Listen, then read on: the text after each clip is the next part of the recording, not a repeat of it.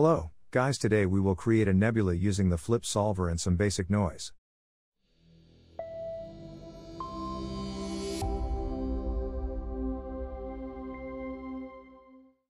Take a sphere node.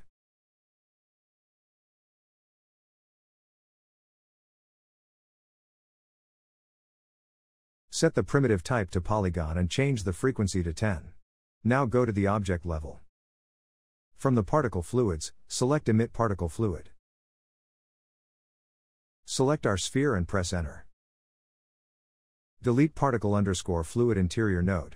Go to the particle fluid node and delete all the nodes except the DOP import.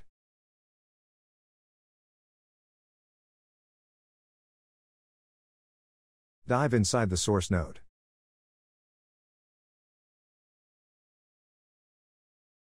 Turn off shell thickness. We also need to turn off this oversampling parameter. Turn on dual rest attributes. To turn off oversampling, go inside the DOP network. Go to the reseeding tab and turn off the oversample at boundaries. Also, turn off reseed particles.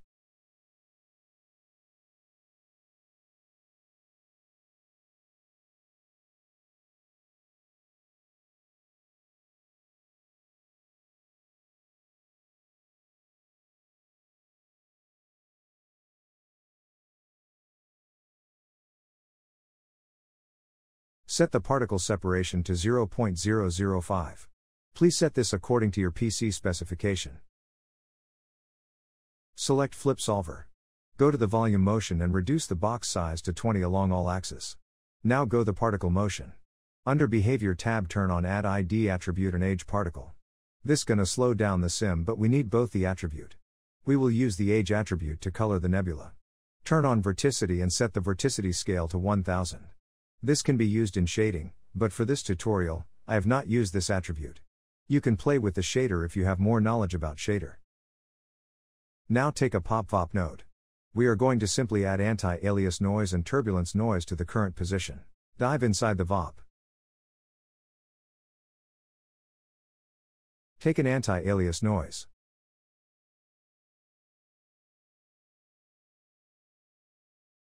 Promote these parameters by pressing the middle mouse button and selecting Promote Parameter.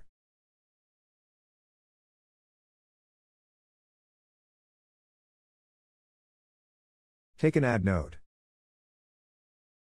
Add the noise data to the current position. In the signature, select 3D input 3D noise. For now, I'm gonna set the particle separation to 0.0075.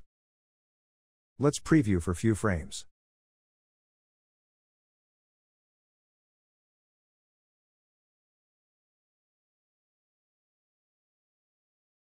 Now we need to add some turbulence noise to it.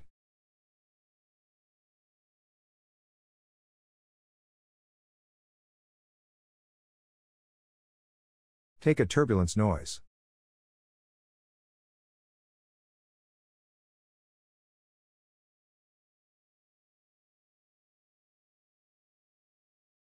Set the signature to 3D noise. Now in the noise type, select the original Perlin noise. Again, promote these parameters.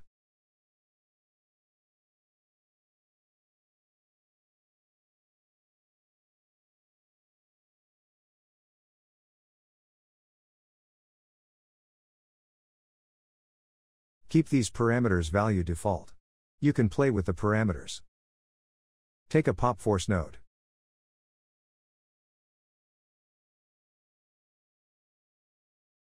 Set the amplitude to 4.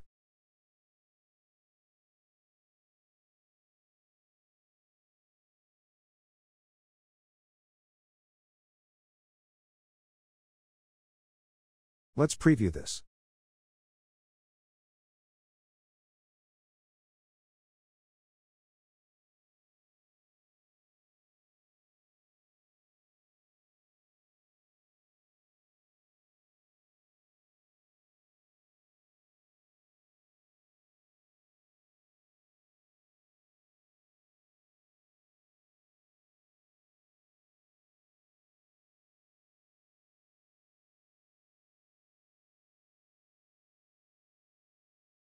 Take a color node.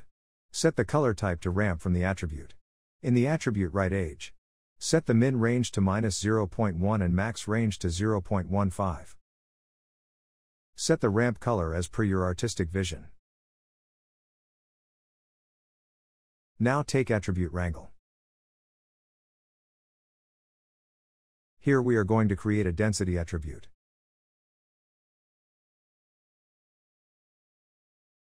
Set the density value to 5000.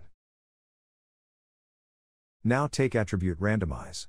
In the attribute name select V-scale. Turn on seed attribute from the option tab. In the distribution select custom ramp. Turn on fit values.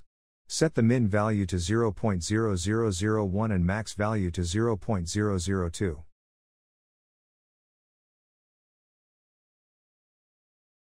Before making it to volume, make sure to reduce the viewport texture to a low level.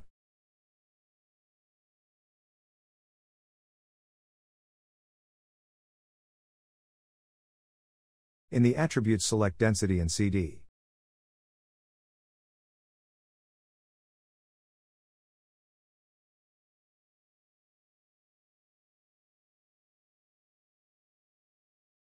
Set the voxel size to 0.0075.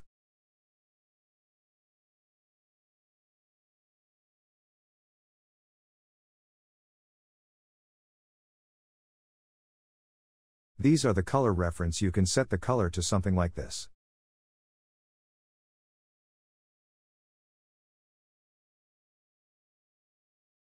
Take a volume visualization node.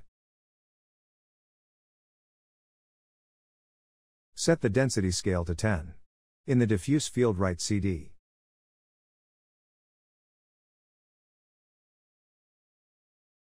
Our basic nebula is ready. You can use multiple time shifts and freeze different frames like this.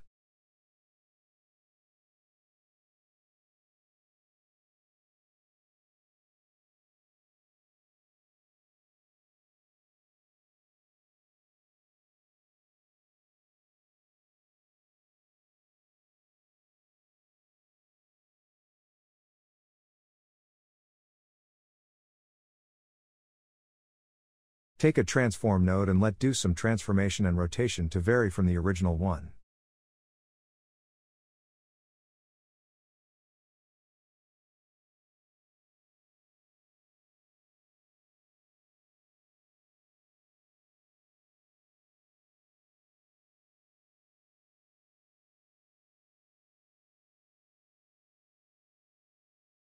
Cool.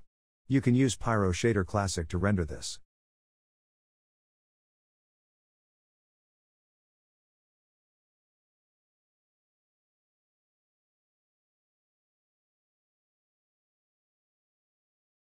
Set the density scale to 0.4.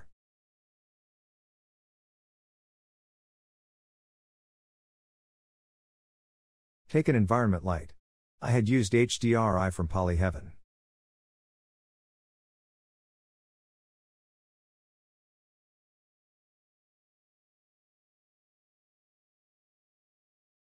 Increase the light intensity to 100 and light exposure to 1.54.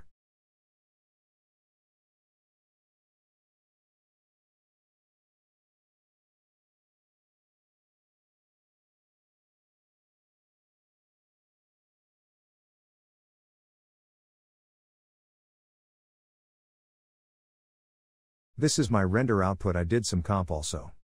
Thank you guys for watching. See you in the next tutorial. You can support me on Patreon. I will keep uploading this kind of tutorial.